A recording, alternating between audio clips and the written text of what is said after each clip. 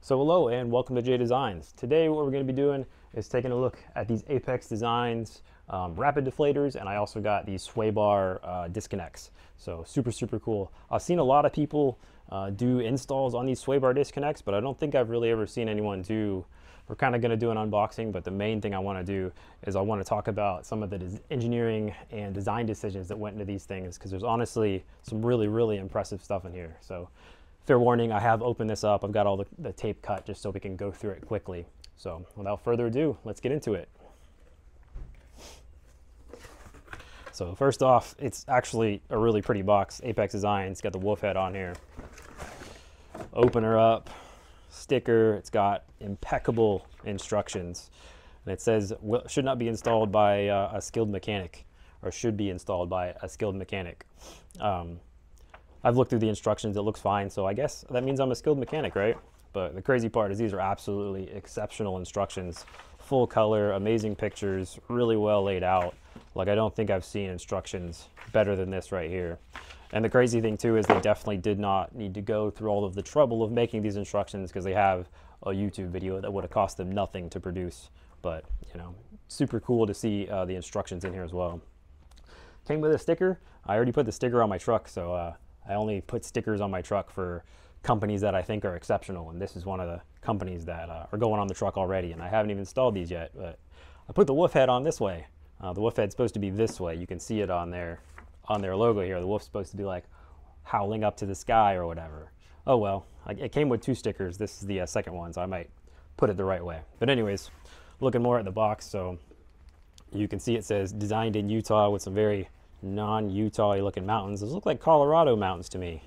Anyways, patent pending, and then it says shifting the design paradigm. This is like an exceptional box. The presentation's really good. And then they've even got, we'll get into that box in a second, but you can see how, you know, nice the box design. There's a piece here to stop these rod ends from getting bent. You can see they've hit the box on this side, but on that side it didn't penetrate. So I guess it's fine. This little thing's doing their job. But let's look at this. So I also got the deflators. We'll get to these kwikLYNX real quick in a second here. Let's look at these deflators real quick. First off, for the you're going to hand this probably to your tire shop. I must imagine most people won't be installing them themselves, but yeah, it's a little thing. It's got the torque specs for the tire shop, stuff like that. And then this is the little rapid deflator. So really nice cap. You unscrew it. How these work essentially, you unscrew it. The Schrader valve, honestly, like the finish on this is exceptional. It's pretty wild, man. Obviously they're machining this, but you pull the red thing and it's got these 4 giant ports that absolutely dump air out of this thing. So the ultimate choke point of any airing up or airing down system, which is something we do a lot in the 4-wheel drive industry, the ultimate choke point is this. So this is a Schrader valve. This is what you would see in a normal valve stem, and this is also what's in here. But what you do by pulling this lever is you completely bypass this valve stem. So this valve stem will be in the top here, and this is, you know, obviously tires on this side. It just absolutely is going to dump air out. These things are super fast. I have friends that have these, and they're amazing.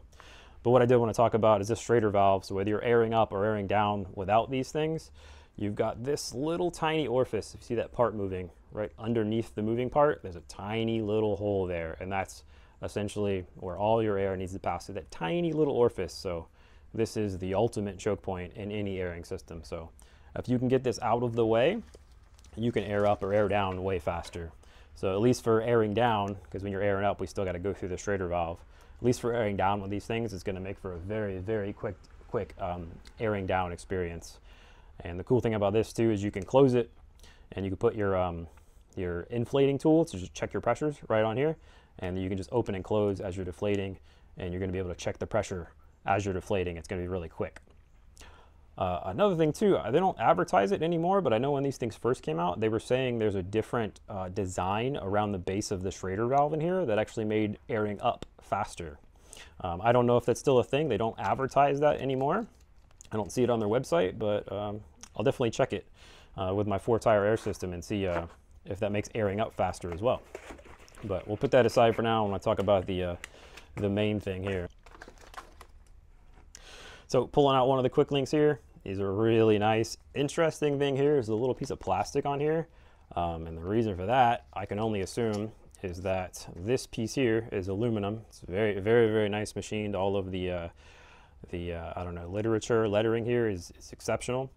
But anyways, this is aluminum and this is a stainless steel pin. So I imagine as this is rattling around as it's on your vehicle, it's going to wear in.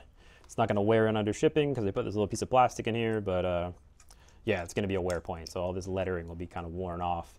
Some of the surface finish won't look so good as this is kind of knocking back and forth, but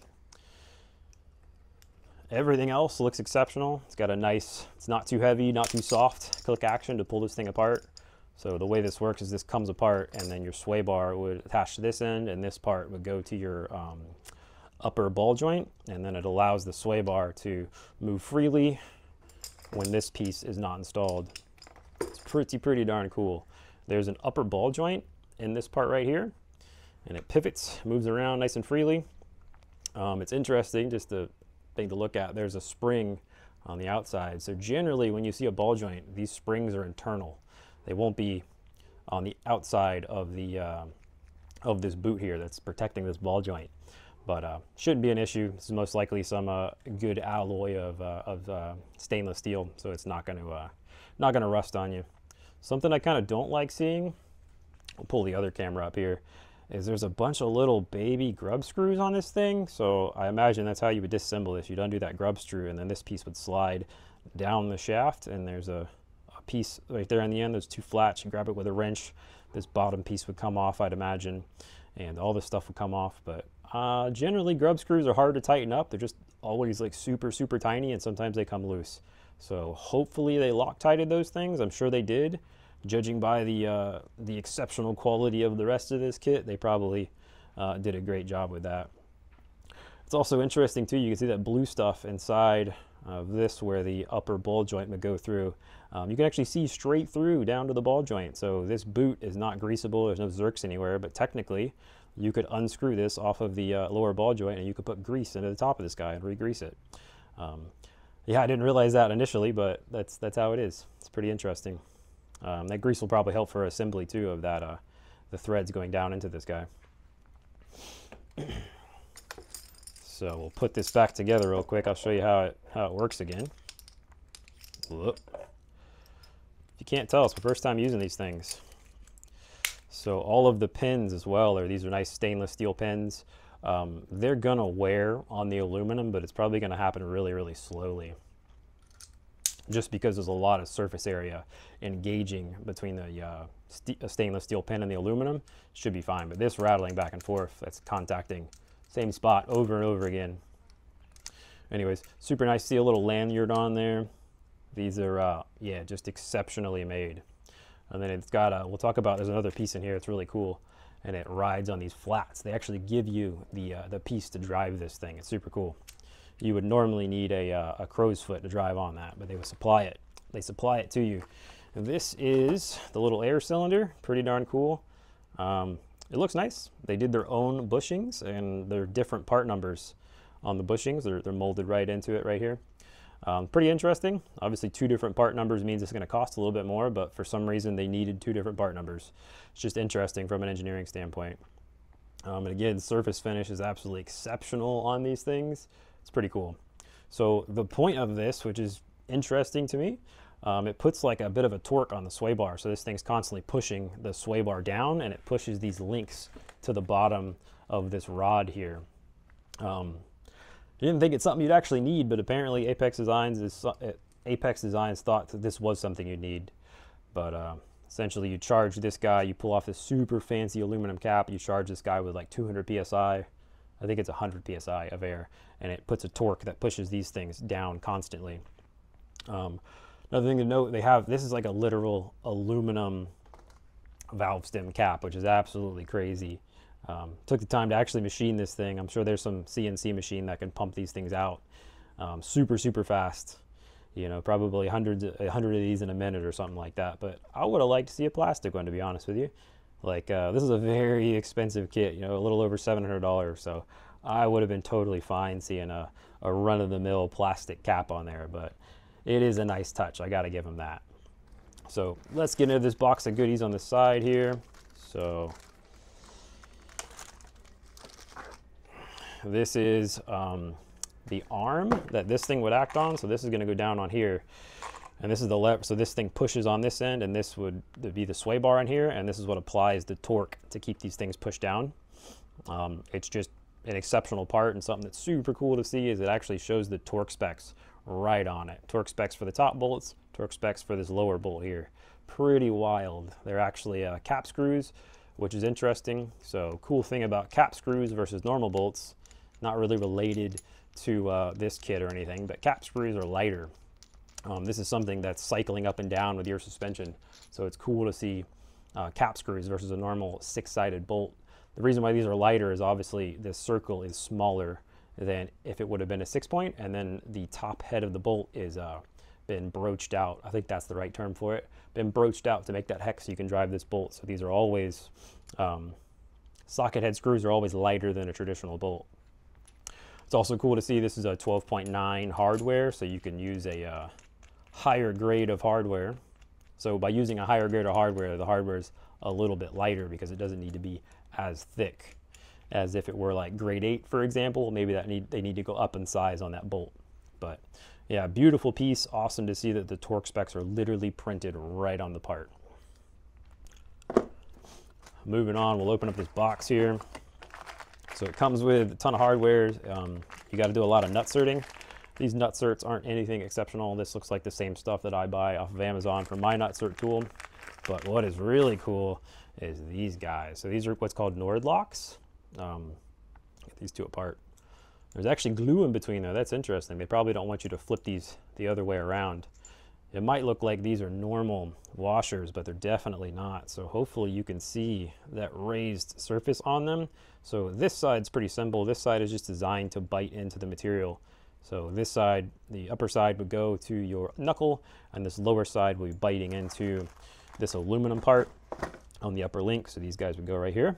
But that's not the impressive part that they bite in. What's impressive is this part right here. They're these little tiny ramps. It's probably not showing up too well on camera. At least, you know, you can't see the height of those ramps. They're very, very shallow. But essentially in one direction, with a torquing direction, it's easy to get it to slip up to the ramp. And then if you try to back it off in the opposite direction, it catches that little lip, which is a very aggressive ramp up. And it happens over a very, very short rotational distance.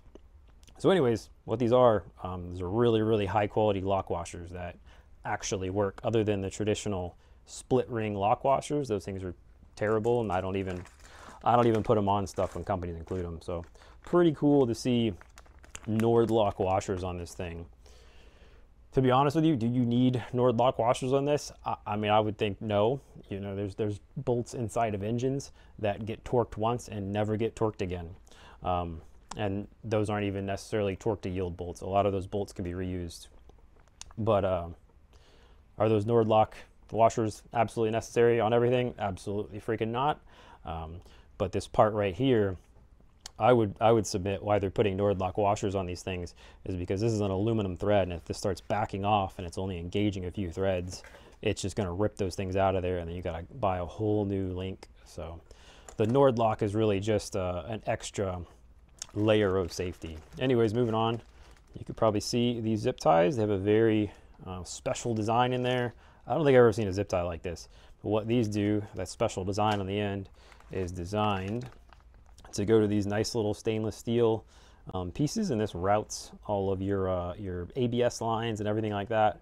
Super cool to see that. They're not actually just having you zip tie your ABS lines and brake lines and whatnot to the knuckle. They actually have brackets dedicated to keep them, you know, off of everything, which is very similar to OEM. Nothing too exceptional in there. This is super cool. Oh yeah, Apex. It says Apex right on the Ziploc, so you know these Ziplocs are, and it fits this thing perfectly. So they have Ziplocs made specifically for them, specifically for this kit. So this was a pretty cool part, I thought. It's literally a, you know, a plasma cut piece of steel. Pretty exceptional, right? And this, you would need a crow's foot because you can't get a socket on this because the knuckle comes down like this into this guy. So what you need is a crow's foot. That's not a very common tool. And the other thing, which is cool, why they include this is because you can get crow's foots with this this hex closer or further away to this point. And they specify a specific torque spec in here. So what you do is just grab this guy, put it on your torque wrench, and if this crow's foot is a different link, it's going to alter the torque setting, or rather it's not going to alter the torque setting on the wrench. What it's going to do is it's going to